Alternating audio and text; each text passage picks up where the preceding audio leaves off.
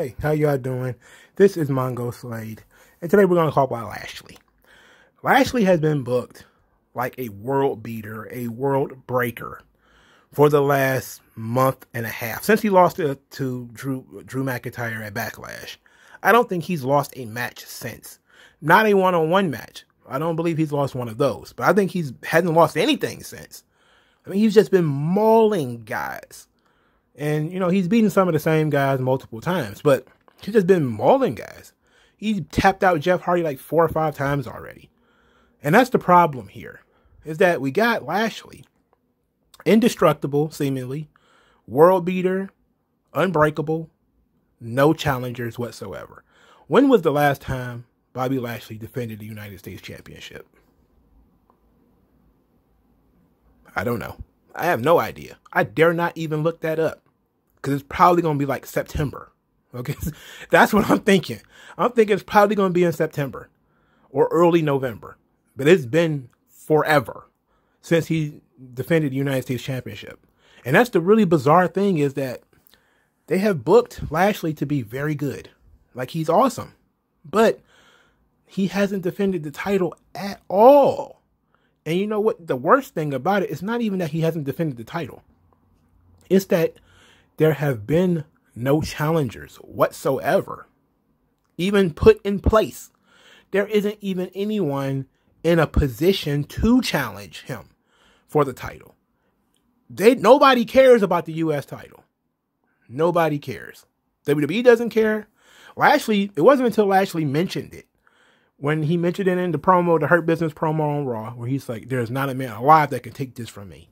I was like, oh shit, he is the U.S. champion. Oh shit, the Hurt Business got 2/3 of the titles in this motherfucker. Like, whoa, they dominating. Okay, cool. But wait a minute, there's no tournament going on to see who's going to face Lashley. There's no battle royals. Nobody has any momentum. Like, because of the way that they book things, which is basically babyfaces get beat up, and that's pretty much it. They just get beat up, and nobody comes to save them. Nobody does anything. I don't want to go down that road. I know I've said enough of that. You tired of hearing me say that babyfaces need to be saved, or somebody needs to do something at some point in time. But there's nobody. Sheamus is a babyface now. He doesn't want to fight Lashley. Keith Lee is a babyface, has no interest in fighting Lashley. They also seem to have no interest in fighting Drew McIntyre for the title. There's other heels on the roster, no interest in fighting Lashley for the title.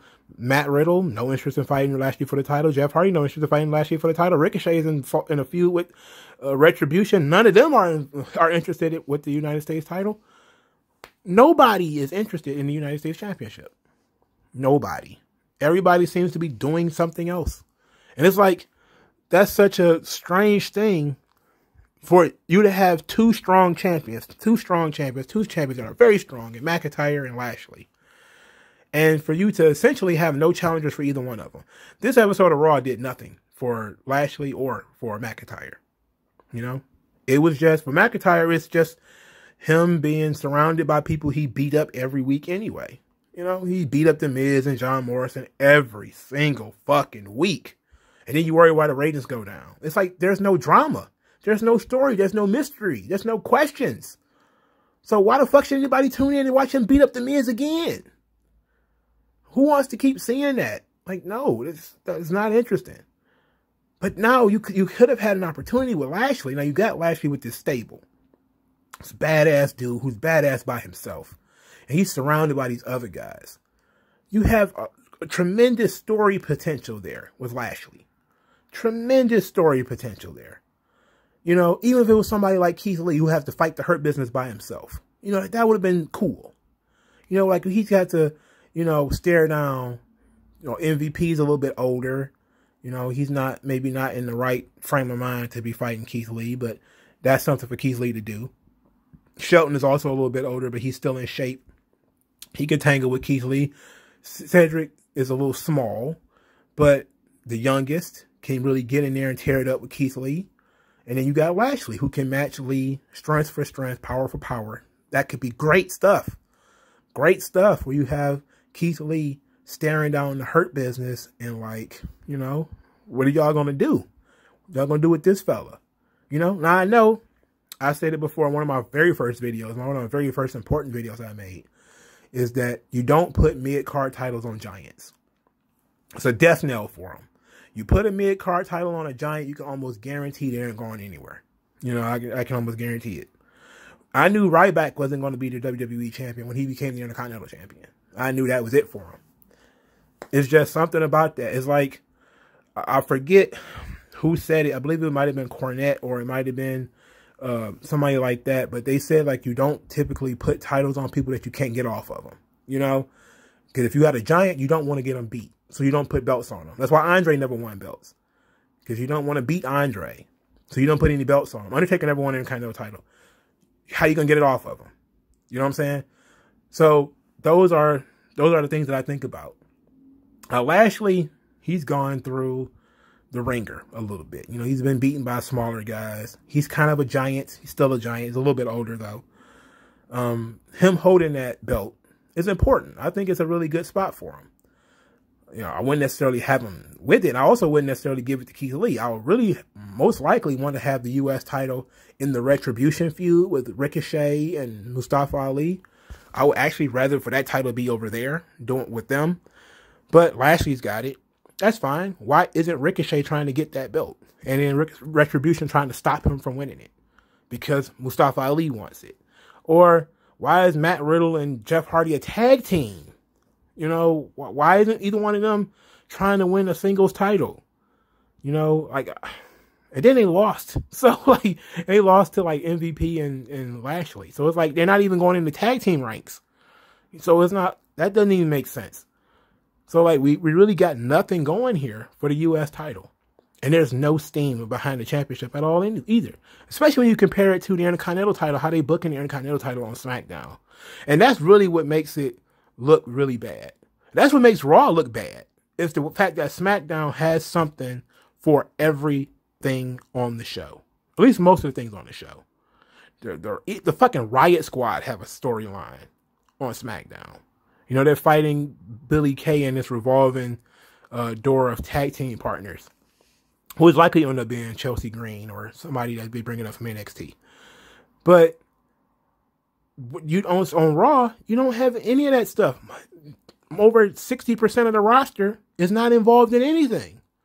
They're just kind of there. Or they're doing the same things every single week, and not progressing. Stories moving at a glacial pace, a tortoise-like pace, a slug-like pace. You know, where you have to go through this 15, 20-minute match to get one thing to happen. You know, like, it's not going to work. Lashley needs some opponents. They need to just take 1 week. Just take 1 week and say this entire episode of Raw is going to be dedicated to the U.S. title. We're going to do a one-night tournament. All of these different people are going to be in it. You know, there's usually, 6 or 7 matches on Raw. You know, make some of them shorter than others. You know, make a one-night tournament and then build it to another match the next week. Something simple as that. I mean, you got 6 weeks between now and the Royal Rumble. You mean to tell me you can't put together a tournament that can last through that time just so Bobby Lashley can have an opponent at the Royal Rumble? Like, how hard would that be? Wouldn't be hard at all. The only thing is they just don't have the interest in doing it. Like, I don't understand why you have no interest in making their show interesting. Anything that could possibly make the show interesting, they refuse to do it. They haven't done a battle royal. They won't do a tournament. They won't do a beat the clock sprint. They won't do anything on this fucking show to make it interesting. Nothing. Especially with this title, they won't do a fucking thing. Not a fucking thing. And that's the thing that infuriates me more than anything. It's not that, well, they need to just retire. No, that's low IQ thinking. My thing is, it ain't the fact that they don't know what they're doing, that they're out of touch. It's the fact that they don't want to do anything. That's the problem. Hell, they set a fucking motherfucker on fire at TLC. You can't tell me they're not thinking about stuff. Okay, they're thinking about things. They just don't fucking do them. They just say, well, we got to write 52 weeks of TV.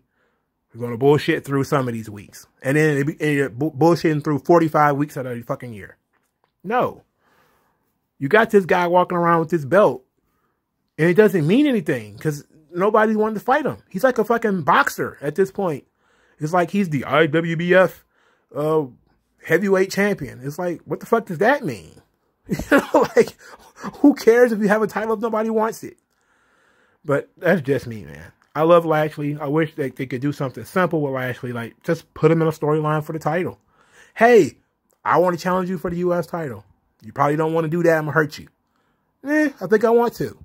Well, you got to beat MVP first. Okay, beat MVP first. Next week, you got to beat Shelton first. Okay, I'll beat Shelton.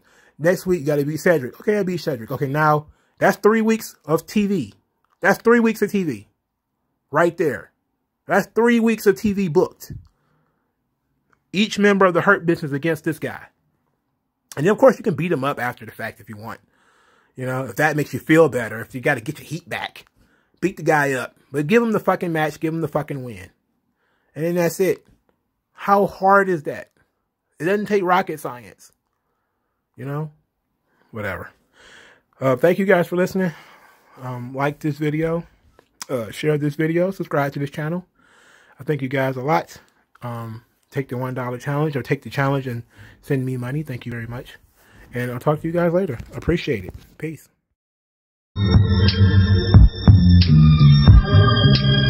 Thank you.